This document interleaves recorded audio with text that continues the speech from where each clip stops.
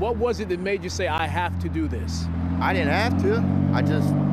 I acted, I guess. I don't know. That's just me. You know, you see a house burning on fire. Me, anyways, I figured help. And even with his hands bandaged and his face burned, DJ Duquette would not call himself a hero.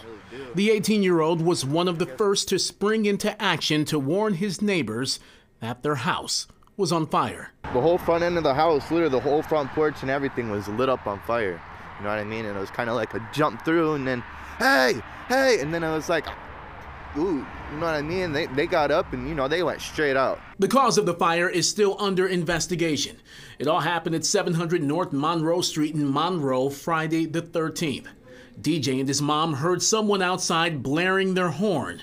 The house next door was engulfed in flames.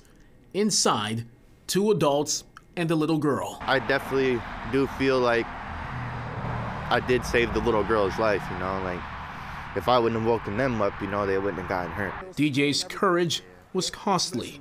He spent 8 days at a Toledo hospital for smoke inhalation and burns, the latter of which are now badges of honor across his body. 3rd degree on my hands and my back a little bit. I got burns on my knees and my elbows, my hands were the worst. Now, as you can imagine, DJ's road to recovery will be pretty extensive, and while his family does have medical insurance, it won't cover everything. DJ's uncle set up a fundraiser to help cover the cost of medical bills as he recovers.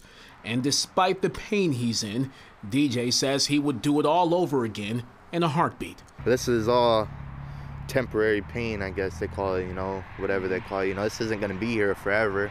I could have lost my life forever. You know what I mean? They could have lost their lives forever, you know. It is what it is. You know, I'm just so happy that they're safe. In Monroe, I'm Randy Wembley, Fox 2 News.